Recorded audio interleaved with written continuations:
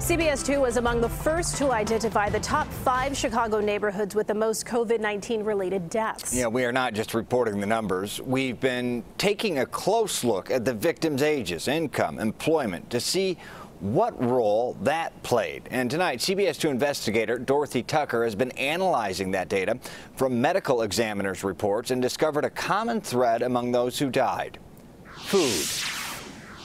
She was the best big sister ever. But last month, Reverend Marshall Hatch stood over his big sister's grave and led the family in prayer. It's a profound sense of loss for me. Rhoda Jean Hatch died from complications caused by COVID-19. She was 73 years old. She had battled asthma. Hatch had lived in Austin, a community with the second highest number of coronavirus deaths. Like Hatch, many of those who die have underlying conditions. We wanted to know which chronic illnesses make victims more susceptible to the virus and why. So we started with a map where every blue dot represents a life lost.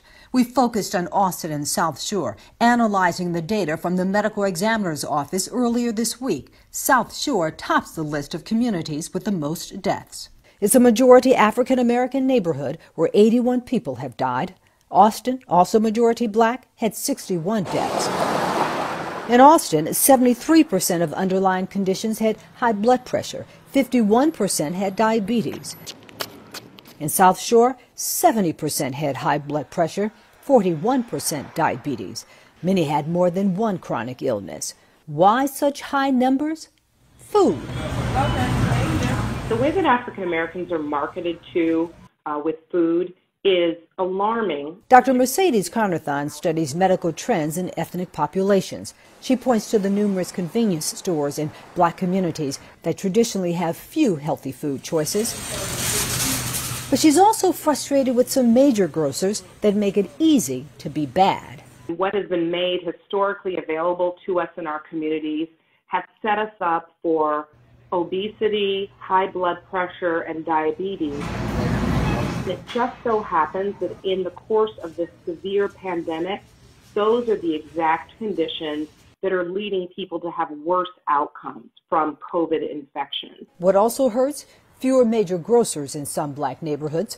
Let's look at Austin, with a population of 88,000, mostly black, compared to Lakeview, same population, 88,000, but 77% white. We mapped the stores in those communities. They're represented by the red dots, and found there were only 3 major grocers in Austin, and if you live in the center of the neighborhood, you have to travel about 2 miles to get to them. Lakeview has 9 major grocers, including 3 Jewels. From the center of this community, you only have to walk about 4 blocks to the nearest store. We know that this is a problem. A problem Mayor Lightfoot promises to address. At a recent news conference, she introduced a parade of community leaders assigned to find solutions to the long list of inequities facing Chicago's black communities. Food is at the top of the list.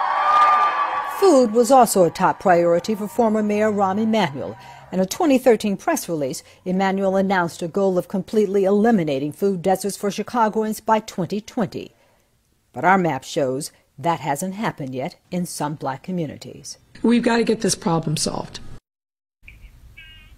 Now, the team Mayor Lightfoot put together is already working. We do know that the city sponsors a pop-up pantry with healthy food every Thursday, a pop-up pantry every Friday in South Shore. But of course, what we really need is a long-term solution. Brad and Erica? Yeah, and Dorothy, as you mentioned, other politicians have promised and failed in the past. It's societal, it's generational. Fascinating information there, and interesting info about the major grocers. Are there any other communities that have such stark differences? As a matter of fact, there are. We took a look also at South Shore and Edgewater. For example, South Shore, 94% black. Edgewater, 50% white. Those 2 communities have very similar populations, about 50,000 people. South Shore has 4 major grocery stores. 3 of them are local. They don't.